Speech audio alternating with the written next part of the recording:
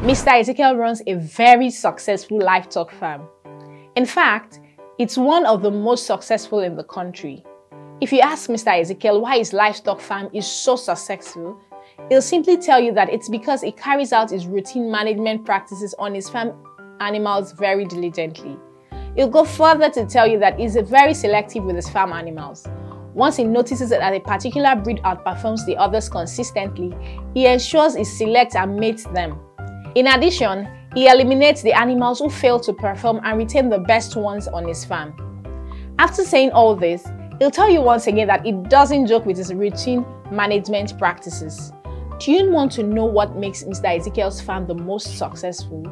Or are you curious about what he calls routine management practices? Because that's the secret to his success. In this lesson, we want to give a general overview of what routine management practices are. In subsequent lessons, we'll be doing an in-depth study on each of these practices. Routine management practices in farm animals are practices performed regularly to ensure optimal performance and health of farm animals. These practices ensure proper management of farm animals in order to yield maximum results like meat production and egg laying from the farm animals. A good example of routine management practices include selection, which Mr. Ezekiel described. Selection is picking the best animals with the most desirable characters.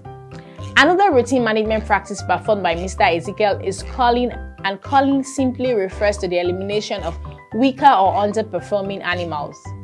Other practices we'll be discussing are debeaking, dehorning, servicing, castration, incubation, and candling. In our next lessons, we'll be looking into each and every one of these management practices, so you do not want to miss any of them.